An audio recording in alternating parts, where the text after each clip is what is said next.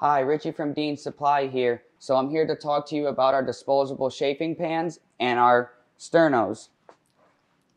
We sell 4 different types of sternos, 2 6-hour sternos, 2 2.5-hour sternos. The only difference between the 2 6-hour sternos is one has a clear body so you can see how many hours is left. You can blow the 6-hour sternos back out and cap them back up for use later on if you did not finish them.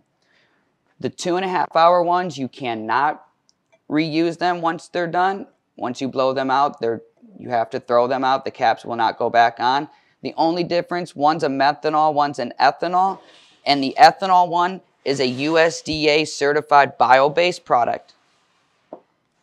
Now I'm here to show you how to set up some of our chafers. A lot of people do not know how to properly set up a disposable chafer. They like to use a really deep pan as their food pan, as that is not the proper way to do it. You should take the deepest pan that you have and use that as your water pan. You should take your shallow pan and use that as your food pan. Now, as you see here, we have our chafing rack, our sternos. I'll take my deepest pan and I'll set it down. I would put a little bit of water into here, up to about just a little quarter way. You would take your shallow pan, you would set that in there.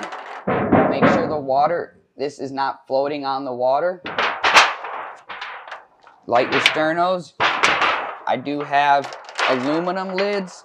There's also dome lids. It comes in full size and half size in both.